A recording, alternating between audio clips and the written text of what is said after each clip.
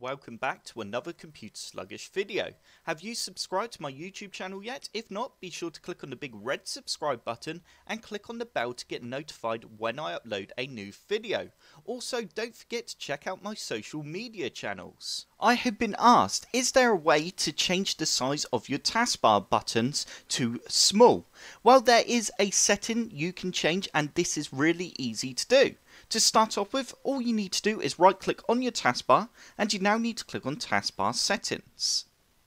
And you will now see an option that says use small taskbar buttons, and you need to turn this on. And there we go, as you can see I now have small taskbar buttons, and that is how easy it is.